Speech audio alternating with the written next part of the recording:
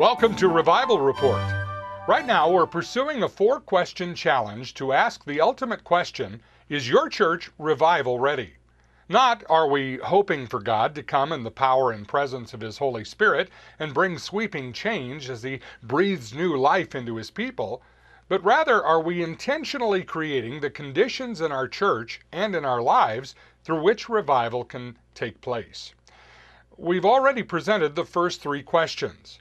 How are we seeking God personally? When are we setting aside time for spiritual renewal? How are we uniting in prayer for revival and redemption? And now question number 4. What is our action plan to complete the Great Commission? In other words, how are we strategizing and working together to carry out Christ's orders in Matthew 28, in which He told His followers to go and make disciples of all nations? The fruit of revival is, of course, evangelism and the expansion of Jesus' kingdom in hearts and lives.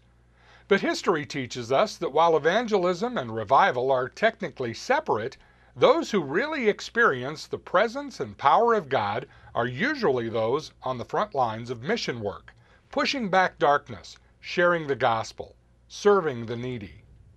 So the question before us is, how in our church family are we training and equipping and encouraging people for this? What are we doing to engage them in the spiritual battle for people's souls? What should our next steps be? One step we're taking in our church is to take a group of our congregation through an evangelism training course called The Way of the Master.